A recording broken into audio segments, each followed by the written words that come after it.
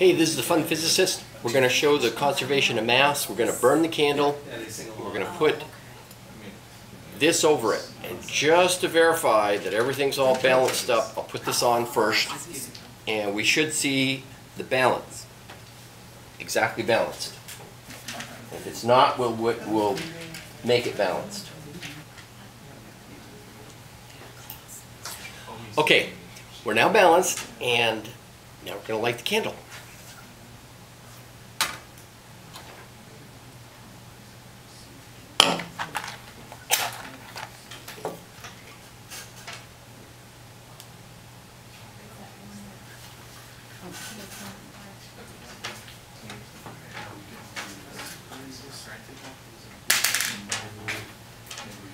Yeah, it's burning, it's wobbling around, being perfectly balanced. It's got a little flame going on, and we are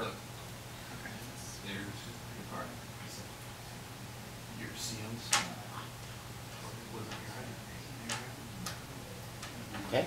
It's staying in balance. Okay. Last thing.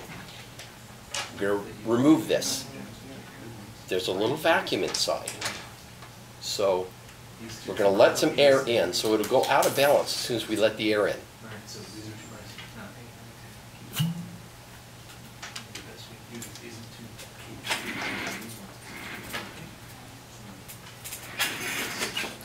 And voila, a little more mass.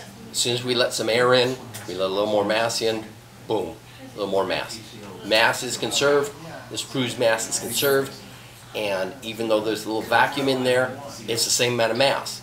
We burn some stuff, we create some liquid, water vapor primarily, and it's a little heavier than air, leaves a vacuum inside, but mass was conserved. It only becomes unbalanced when we let some air in, add some more mass. So, proves conservation of mass in chemistry. This is the Fun Physicist. Have a nice day.